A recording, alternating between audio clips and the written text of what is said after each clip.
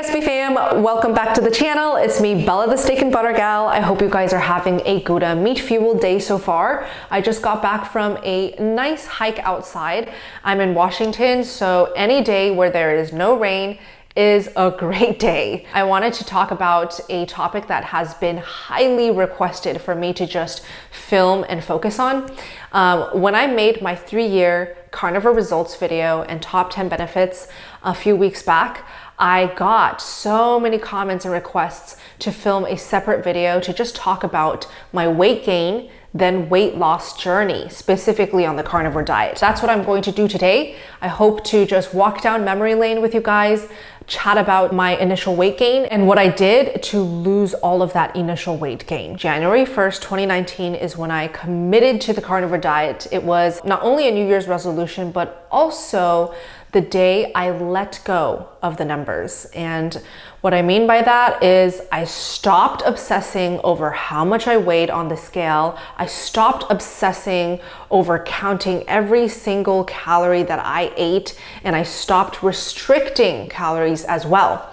So I put away my scale, I deleted all calorie counting apps, and I just finally focused on healing. I had a lot of health concerns during that time. Biggest one being amenorrhea.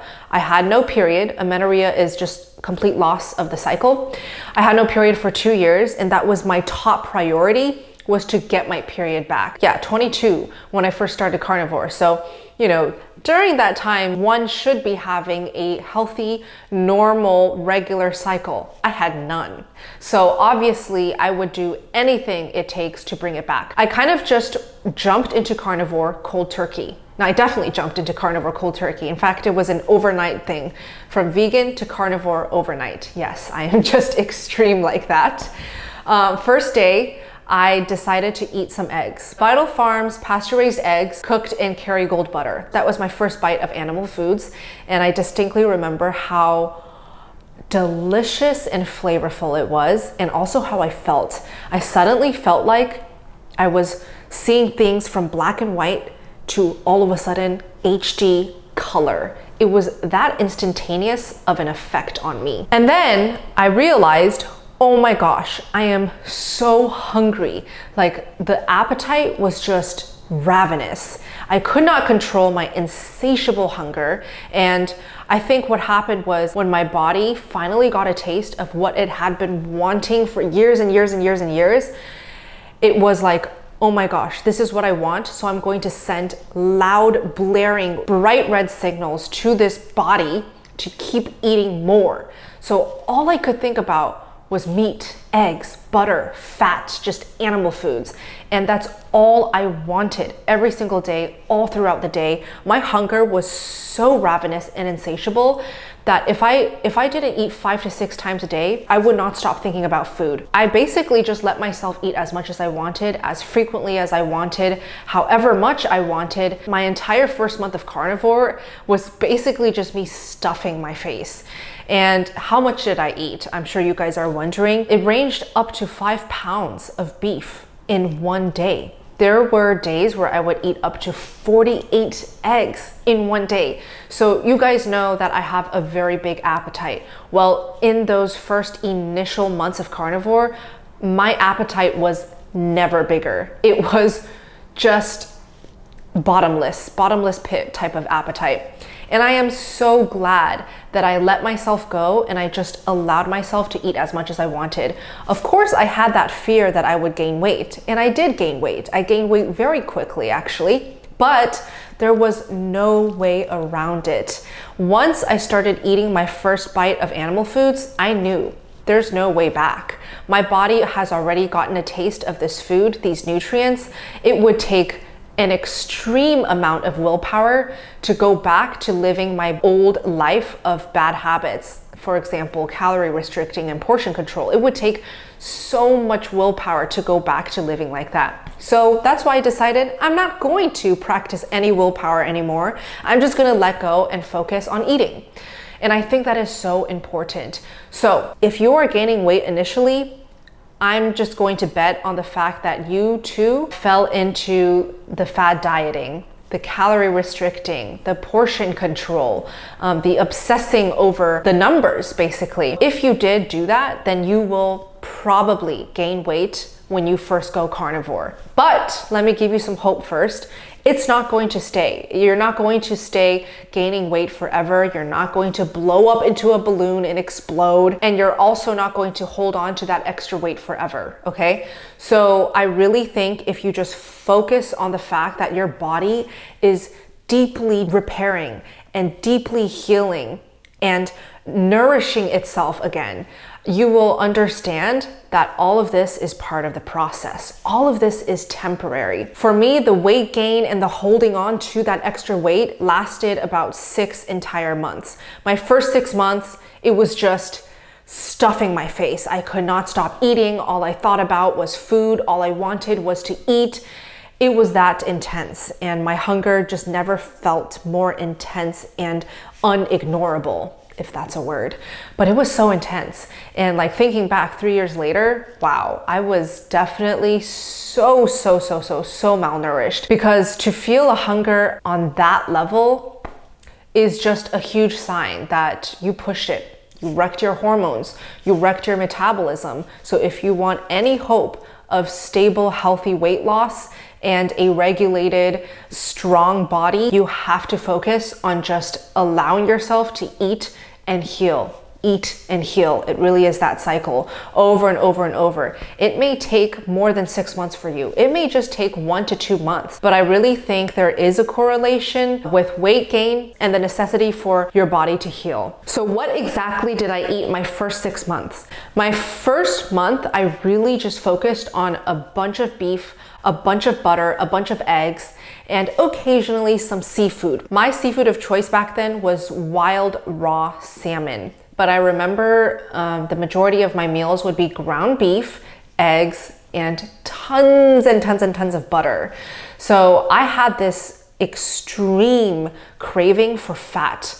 Again, I was on a very low fat vegan diet for such a long time. So obviously my body would just be dying for fats. It was so malnourished. There were days where I would eat up to 5 pounds of beef, and there were days where I would eat up to 48 eggs. And there were days, actually most of the days, I would be eating at least 1 entire stick of butter. So the quantity of food I was eating was insane. It was just so much. Calories wise, it was definitely 4,000 calories and above every single day, over and over and over again.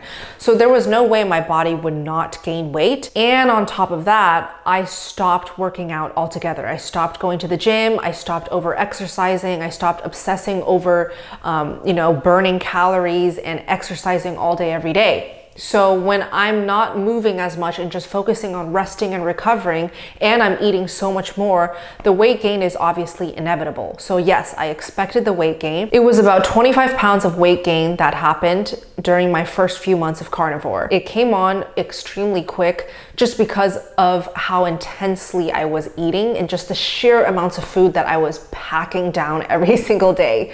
Now, one could just focus on that weight gain and just be in complete despair, disappointed, in shock, super down and upset. But I got to experience a silver lining very early on, and that was bringing back my period. So within the first 2 months, my period was back, and I was so overjoyed. I was also pleasantly shocked that it came back that quickly just by eating carnivore. So yes, I was extremely convinced that carnivore diet was the diet for me. Things were happening, results were happening. And I kind of just didn't focus so much on the weight gain because I was so overwhelmed and excited by all the results and the benefits that were happening so quickly. So the 25 pounds kind of just sat on my body, and I think it sat for that long because my body was fixing all the damage that I put upon myself the many years before going carnivore. I continued to just eat 5 to 6 meals every single day. There were days where I would just eat a meal and then just 30 minutes later, I would be like, oh my gosh, I need more food. So it was very unpredictable. I had no idea how much I was going to eat. There were days where I would go to the grocery store, buy a bunch of beef, come home, eat it all, and have to go back in the same day to get more beef. I also learned early on that going out of the house without packing food and meats is a big no-no. There were days when I would go to school. During that time, I was completing my master's degree at the Juilliard School. There were a few times where I went to school and I thought that I would be okay with going to class and then just running home in between breaks to cook and eat. And I would just be so hungry, so hungry. And I was like, man, if I could have just brought a stick of butter, I wouldn't have to go through this ravenous hunger. So don't be surprised if you start carnivore and you suddenly notice that your hunger is through the roof, or it's just a lot more than you usually experience.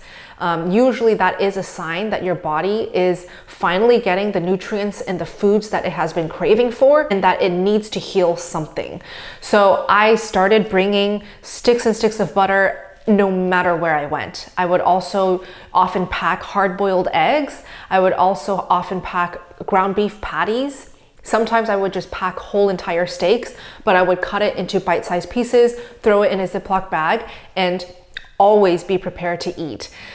And yeah, that really helped me because there were days where I just needed to eat all day long, snacks, meals, just all day eating. There you go. That was my first 6 months. It was just eating all day, every day.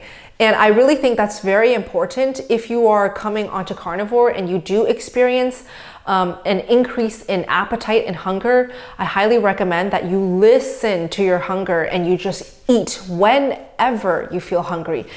Anytime you even are thinking about food, even if you think you're hungry just because you're bored or you're just looking for some pleasure, I would actually just eat something. Because when you eat carnivore foods, meats, animal fats, eggs, whatever it is that you're eating on carnivore, it is so nutrient dense that your body is going to be able to tell you clearly that, okay, hey, I'm full and I actually don't need any more food.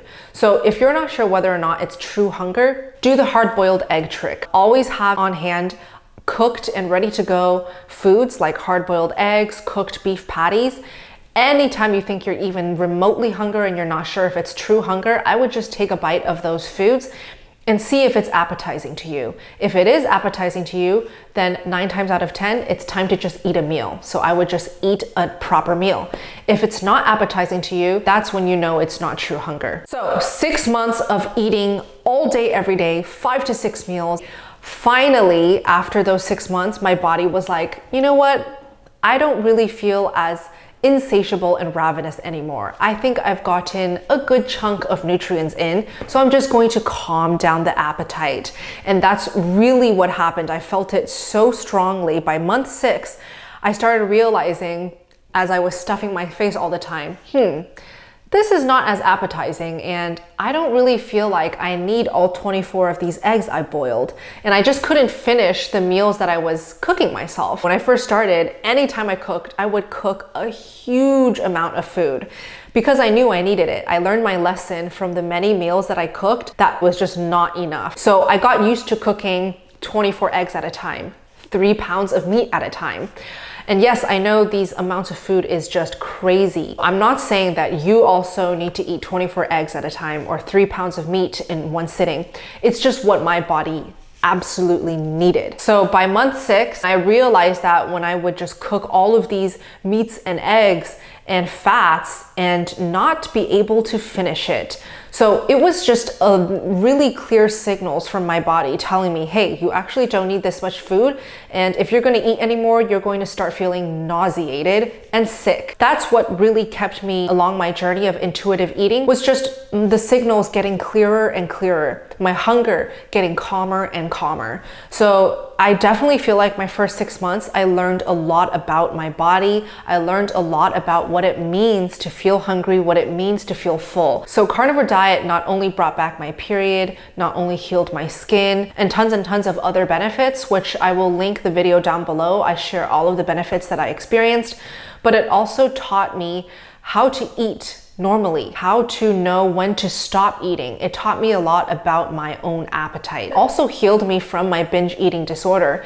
And I really think anybody can heal their binge eating habits if they just focus on feeding themselves nutrient-dense animal foods that are high in fat, high in nutrients. There is no way your body can possibly overeat on such nutrient-dense, absorbable, digestible foods.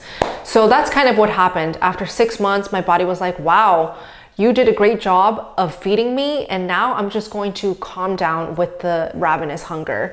And so month 6, 5 to 6 times of eating turned to 3 meals a day. And that's kind of how my journey of intermittent fasting began. I went from 3 meals a day of just eating 3 really big meals and just really stuffing myself to gradually transitioning into 2 meals a day. And then a few months later, I went from 2 meals naturally into 1 meal a day, which is also known as OMAD. And to this day, that's actually how I prefer to eat on the carnivore diet. I actually see this trend with so many people who go carnivore. They start off with this increase in hunger and they're eating way more than they usually do. They start thinking about food way more frequently. They want more meat. They need more snacks. And for those who actually listen to their hunger and their appetite, and for those who actually feed themselves when they are hungry, those are the people who see the most success and the quickest results. So my weight really started shedding when I transitioned from 3MAD to 2MAD and beyond. So I would say month 7 to 9 is when I started really seeing my body change. And it was starting to shrink. Not only did my body start shrinking and I started shedding all that extra weight, I also noticed a lot of body recomposition. I noticed more definition and tone. My waist started getting trimmer. All of these things were extremely exciting, obviously, you know? But I kind of was already used to focusing on just feeling so amazing that whatever changes happened to my body was just like this added bonus. And I would say 3 years later, to this day, I still feel like my body is ever changing. My body recomposition is, ever improving. So I really think as long as you listen to your hunger signals, as long as you feed your body the meat that it craves whenever you crave it, your body will naturally readjust to the weight it's meant to be, and your body will continue to build muscle and continue to shed off fat. So I highly recommend you guys to just trust the process. I know it's so much easier said than done, especially when your clothes are not fitting. I understand how difficult weight gain can be, which is why I can't not share that I have created a support group, a community just for people like you who are struggling, who are feeling lonely throughout this journey, who need a support system to connect with, to get friendship and inspiration and support from. Come join my community. I host 30-day carnivore challenges every single month so you guys can continue to reach your goals, so you guys can talk about the struggles that you are going through, and especially for you guys who are gaining weight, these challenges can be tremendously supportive and helpful for you guys, because in the meetings that I host 8 hours every single week, we openly discuss topics like this: weight gain, initial weight gain, ravenous hunger, appetite, how to get the fat loss going. We've got coaches there supporting us, guiding us, giving us answers, explaining why certain things happen on carnivore. And all of the members who join are just so open-minded, so generous, kind, and supportive with each other. And of course, I am there cheering you guys on, helping you guys out, keeping you guys accountable. So I know this initial weight gain that so many people seem to experience when they first go carnivore is super difficult, but I also think it is inevitable if you have a lot of things to heal. If you wrecked your hormones and your metabolism, if you went through a whole decade of fad dieting, well, of course your body is going to need to focus on healing. And usually when it focuses on healing and repairing, it does gain weight. It goes through weight gain. So all of this is normal. Do not freak out. Don't beat yourself up for it. And please, please, please do not go back to your old habits of calorie restriction, starving, over fasting, and instead lean on my community that I have created. If you guys want to join and immediately sign up for the next challenge, check out the links down below, and I cannot wait to welcome you guys in, help you guys out, get to know you guys, support you on your unique carnivore journeys. So I hope this video was helpful to you. I really hope it just gives you guys hope and inspiration to continue on your carnivore journeys, to just trust the process And I just want you guys to know that the weight gain that happens, it is not permanent, it is not forever. And I promise you, if you just continue listening to your body, feeding your body the meat and the animal fats it is craving for, that weight gain will shed. And once it starts shedding, once your body is fully healed and ready to move on, there are so many exciting things that you can start exploring. For example, intermittent fasting, protein to fat ratio, what you eat on carnivore. All of these things I am happy to go into detail and share more of what I did to see the results that I got today. If you guys want more fat loss, weight loss related videos where I share with you my personal experience and observations, I am happy to film those types of videos. If you guys want to know what I did after the first year of carnivore, where I started tweaking certain things to see extra results and more body recomposition, let me know down below in the comments. And as always, please don't forget to hit like, and don't forget to share this video with family and friends if you found it helpful. And of course, don't forget to subscribe to my channel and turn on the bell notifications. Maybe it's on this side, I'm not sure, but turn on the bell notifications to not miss my future videos. If you guys want to follow along my day-to-day updates, what I eat, more dog and music content, feel free to follow me on Instagram at steakandbuttergal, and I will see you guys in my next video. Thank you guys so much for watching. Love you guys. Sending meat-fueled happy thoughts to you all. SVG out.